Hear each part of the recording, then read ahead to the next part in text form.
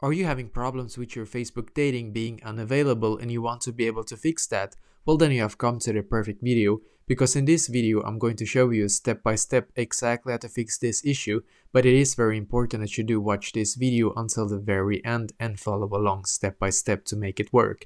So the first step is going to be for us to go into our Facebook app. So go into your Facebook app and of course also log into your Facebook account if you haven't done so already, and then you should be taken to this page right here.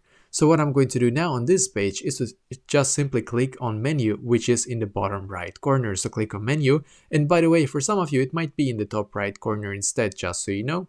So actually before I had this problem, I didn't have Facebook dating in here. I do have it right now, but I didn't have it just a couple of hours before, and I'm going to show you exactly how I fixed it. So I'm going to click on help and support here. And perfect, as you can see, I should now be taken to this page. So this is what I did. I clicked on report a problem in here.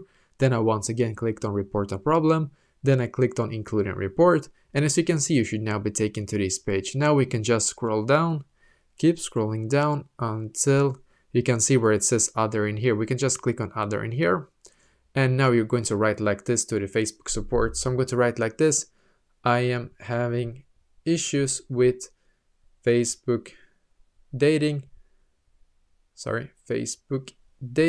not showing on my account.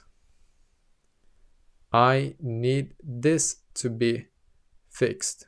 So you basically need to write like this to them now. I am having issues with Facebook dating not showing on my account.